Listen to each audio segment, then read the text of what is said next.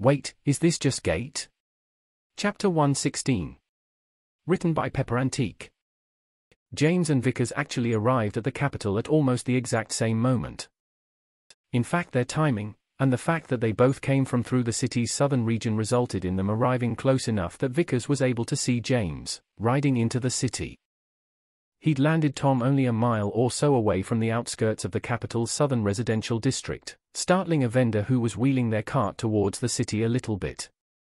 He smiled at the man and nodded, ignoring the vendor's scowl at being caught off guard, and began trotting Tom toward the city. As he approached, he saw the group of travelers, the two Drakes, the carriage with the werewolf on the coachman's seat, all riding together and chatting.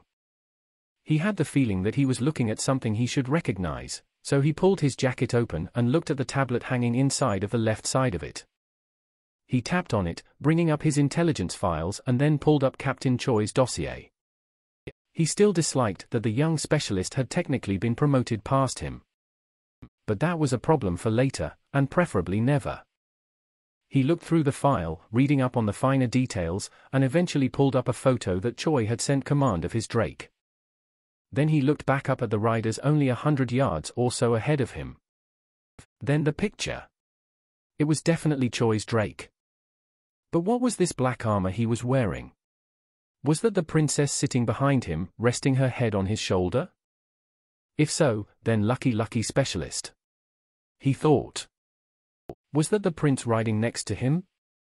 The one that had attempted to exile him, and learned the hard way what a .45 could do to a kneecap? Was that the werewolf that Command had overheard Choi, and the king talking about handing over to Command for interrogation about Sergeant Odiko's death? They hadn't told Choi that they'd listened in on that conversation even before Choi had accepted the call. But they had. They knew that the wolf was involved somehow. Why was Choi still working with them? All these thoughts and more ran through his head as he casually tailed the group in front of him from on Tom's back. James was completely unaware of the tail they'd accidentally picked up. But Keela's nose picked something up that she couldn't quite place. It was a familiar smell. Her brain recognized it as something that she'd scented before. But it just wasn't clicking into place. It didn't help that she was excited to be home. Excited not only to be back at the capital and the castle, but more importantly back where her family was. She fully intended to spend the night with Yale and the pups, and turn in for debriefing in the morning. But what was this smell? It had suddenly arrived out of nowhere, a gust of wind bringing it whipping across her nostrils unexpectedly. It came with the scent of sweat, and magic, and Griffin. She looked over to where Amina was telling a story of one of her campaigns. But it was a campaign that Keela had been part of, so she wasn't really listening. Mostly she used the turn of head to peek out of the corner of her eye looking backwards. Sure enough, there was a griffin riding a ways back. The rider was looking at something inside his jacket for a second. Then Keela had to turn back and laugh a bit at the story. When had that man gotten there? The griffin meant he could have come from anywhere. But he hadn't been there a few minutes earlier. Whoever he was large. She could tell that even out of the thick coat he was wearing he would be a large muscular person. But the smell coming off of him was her main question. It smelled musty and sharp, with a hint of rotten egg. There was also some kind of chemical smell that came with it, almost like some of the solutions that Velairi had in her lab at the castle. She sniffed deeply, focusing as much as she could. Where had she smelled that before? Despite the fact that Vickers had been checking his tablet at the time, entering a quick message about seeing Choi for command, he saw Keela check him out from the corner of his eye. So he covered by pulling out a piece of the salted beef from one of the packets in his jacket and began chewing on it. When the party came to a slight fork in the road, the sign pointing one way for the castle and the other way for the merchant square, he took the one they didn't. He paused for a second, as if considering which way to go, then headed right towards the merchant district. He saw, also out of the corner of his eye, the wolf look back at him for a moment. He'd have to be careful of that one. He knew where Choi and the others were headed. He could pick up their trail whenever he wanted to. But he needed to find a place to stay, and a place to keep Tom while he was here. Choi could wait until tomorrow. After all, he had more than enough footage of the young captain and his group now.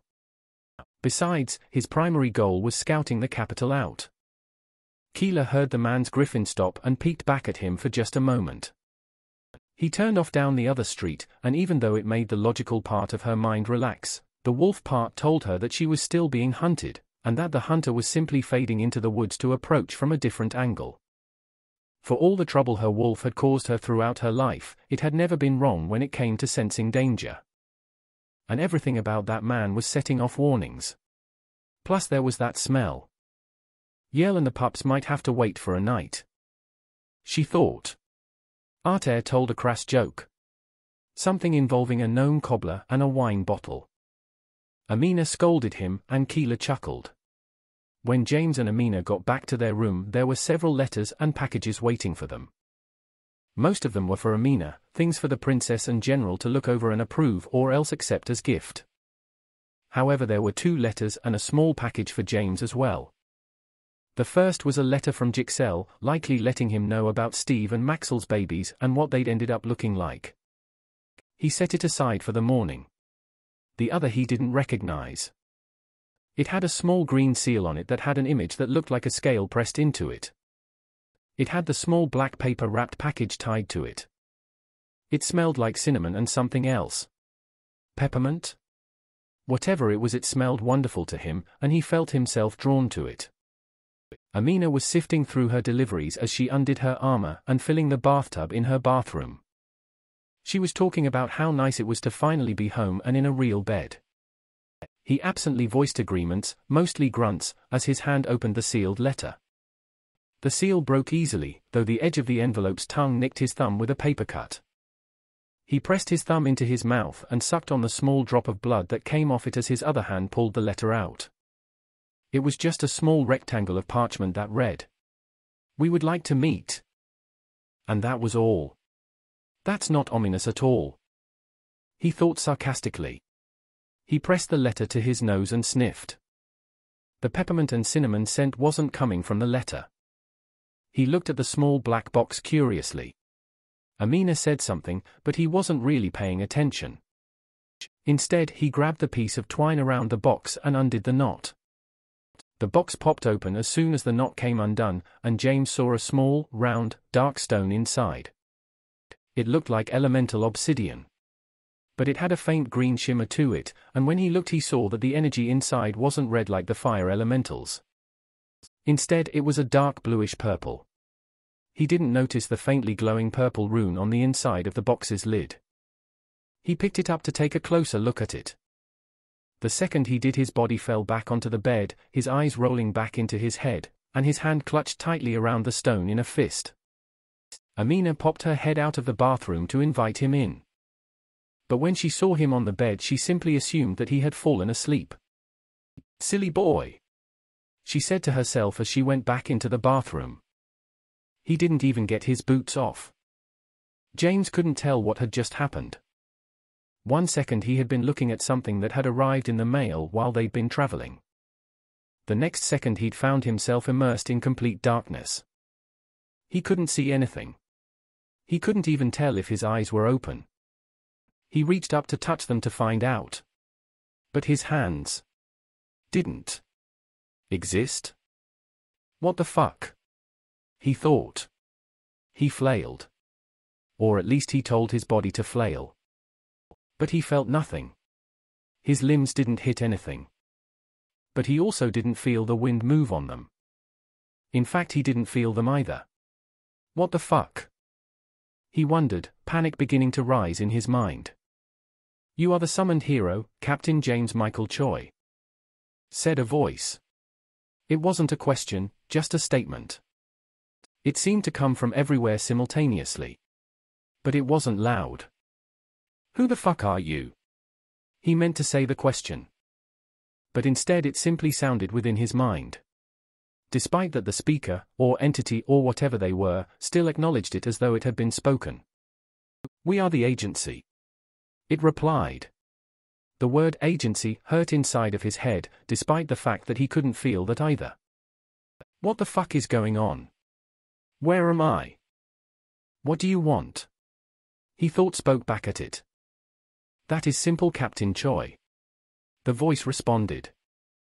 We would like to have a conversation as to what your plans for this world are. That way we can determine whether or not you're actually a threat to our plans. Or simply a temporary obstacle. Wait. Your plans? You tried to kill Amina. He replied. Yes. It said coolly. Then we're enemies.